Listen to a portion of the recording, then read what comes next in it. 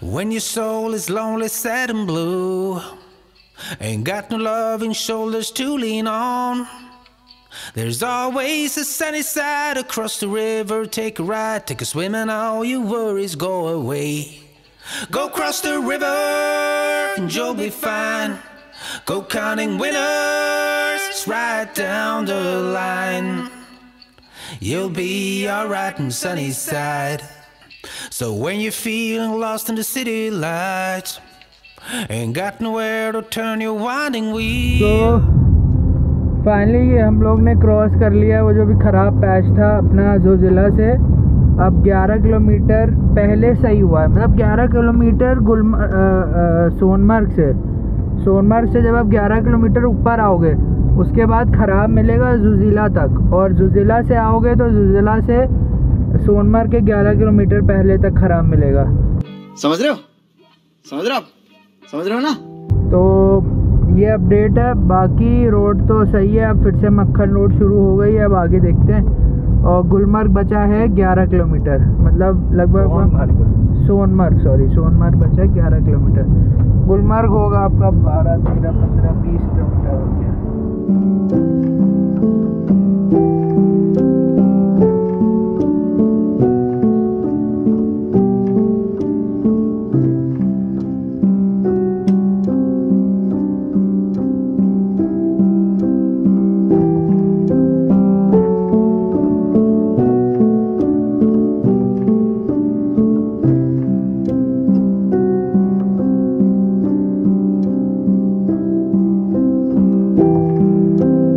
सोनमर्ग पहुंच गए हम लोग। इससे पहले जो आपने शॉर्ट्स देखे या इसके बाद जो शॉर्ट्स देखे वो सोनमर्ग के ही हैं। मार्केट है, मार्केट सोनमर्ग मार्केट दिखाता हूँ आपको, ये देखिए।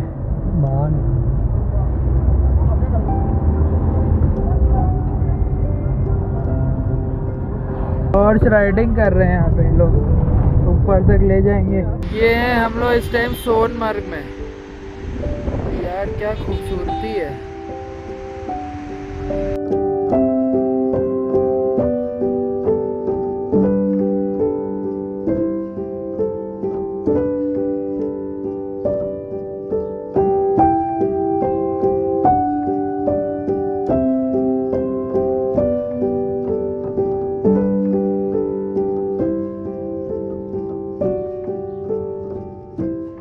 ये जो टनल दिख रही है आप लोग को, ये जोजिला में जो आपको मैंने दिखाई नहीं थी, बताया था, तो यहाँ पे ये एग्जिट कर रही है टनल।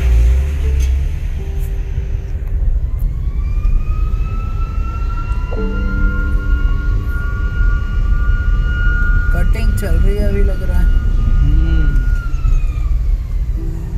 बहुत लंबा पेड़ काट रहे हैं भैया, जोजिला से यहाँ तक 10-15 किलोमीटर की होगी ये भी टनल। उन्होंने सोनमर्ग क्रॉस कर लिया है। अब रिवर हम लोग के साथ साथ जो जा रही है वो है सिंध रिवर। दिखाता हूँ, इतना ज़्यादा तेज फ्लो है ना इसका पानी का। रुकिए एक मिनट।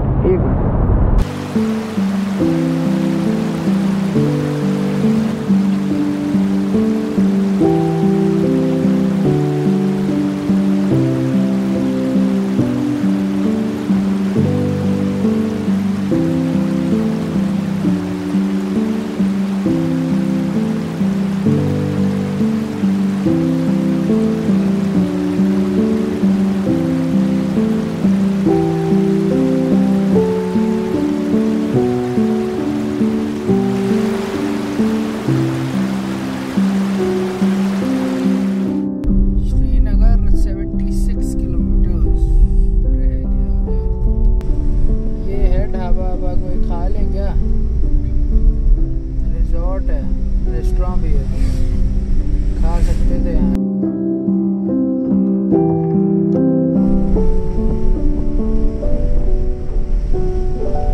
श्रीनगर 59 किलोमीटर बचा है भैया।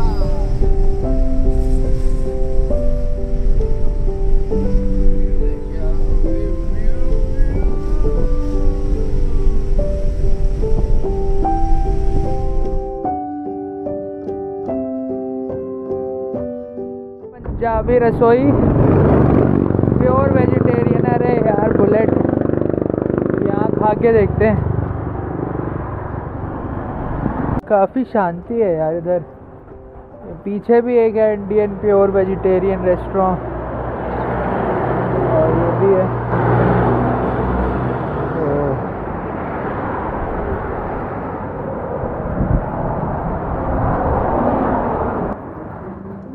पहाड़ों के नज़ारे, काफ़ी अच्छा मौसम है, मन कर रहा सो जाए। यहाँ पे खा लिया हम लोगों ने खाना और काफ़ी अच्छे राजमा थे, मज़ा आ गया। आप लोग ज़रूर ट्राई करिएगा। न्यू पंजाबी रसोई और प्योर वेजिटेरियन है।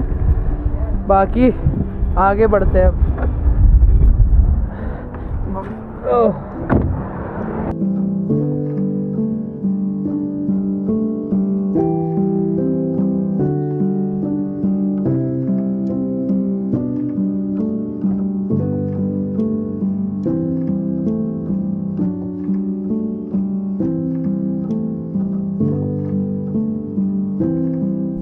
पीछे दो डाइवर्जन्स आए थे, एक स्ट्रेट जम्मू की तरफ जा रहा था और एक लेफ़्ट ले गए श्रीनगर। तो हम लोगों ने लेफ़्ट ले लिया है और उसके बाद ऐसा रूट है।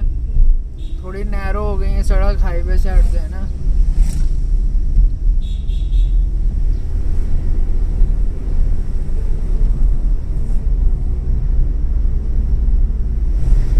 सब गांव है कश्मीर के राइट साइड लेफ्ट साइड में।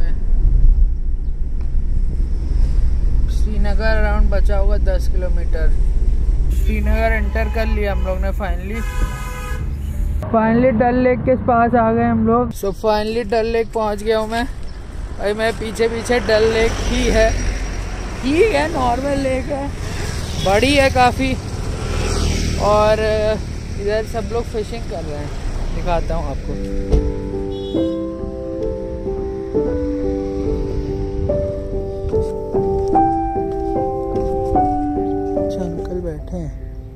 अंकल रहती है फिशेज यहाँ पे जी? लगता है किसी ये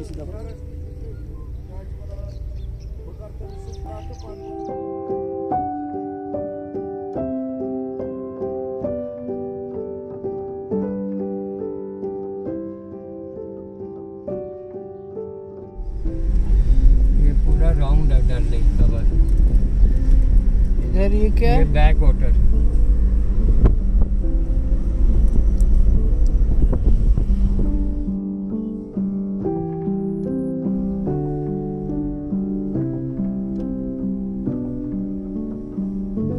तो ये मार्केट है अपना। मार्केट क्या, शो ठेले लगे हुए हैं आपके डल लेक के सामने। हो रही डल लेक, इस टाइम धूप बहुत तेज है। यहाँ बोटिंग होती है इस पॉइंट पे। घाट है ये घाट है। बट मुझे कोई इतनी क्लीन नहीं दिख रही। क्लीन है ही नहीं तो दिखेगी क्या? क्योंकि बोट्स वोट्स चल रही हैं बट कोई खास नहीं है। इससे अच्छी तो नैनीताल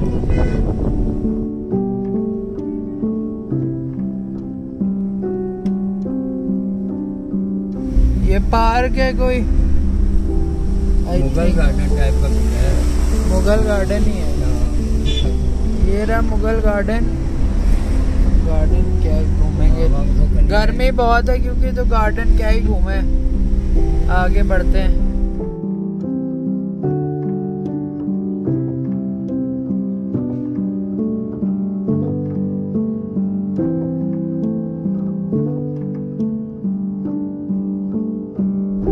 इसमें तो आपको क्लीन दिख रही है बट असली में काफी गंदी हुई है इस टाइम।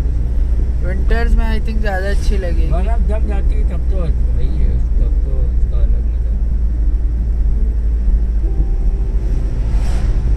काफी बड़ी है लेक है, मतलब अराउंड कितने, मतलब पूरा सर्कल कितने किलोमीटर का होगा आइडिया नहीं है, मगर होगा कम से कम 25-30 किलोमीटर का। तो देख के बता दूंगा। कुछ तो पोर्शन मिलिट्री ने अपने कब्जे में रखा हुआ है, नहीं लेक खुली हुई, इतना पता मेरे को। तो यार एक बार जम्मू का रास्ता फिर से। भाई जी जम्मू के लिए सीधा।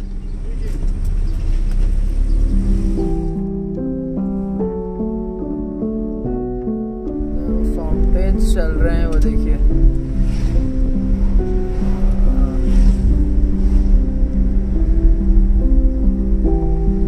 तो ये है फाउंटेन्स, ये रही डल लेक। प्राइसेस क्या है इसके? इनके शिकारा के रेट सर है 700 रुपीज़ पर आवर है। ओके, 2 लोग के।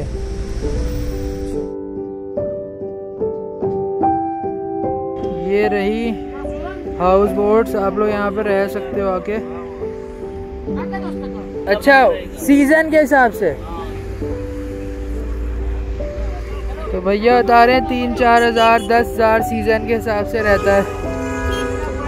बाकी ये सब शिकारा बोट्स लाइन से लगी हुई हैं।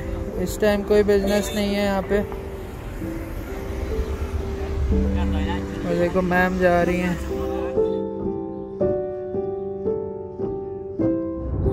फाइनली हम लोग श्रीनगर से निकल गए हैं। बहुत ज़्यादा ट्रैफिक था, बट अब हाईवे पकड़ लिया हमने उधमपुर की वाला। तो उधमपुर या जम्मू अगल बगल ही है, देखते हैं कौन सा रूट लेंगे। तो आज उधमपुर या उससे पहले जहाँ भी थकान हो गई तो वहाँ स्टे कर लेंगे।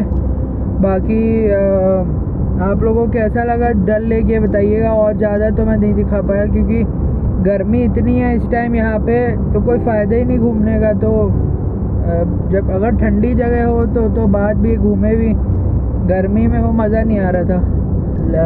देखते हैं कितनी देर में पहुँचते हैं उधमपुर। अब तो हाईवे मिल गया है।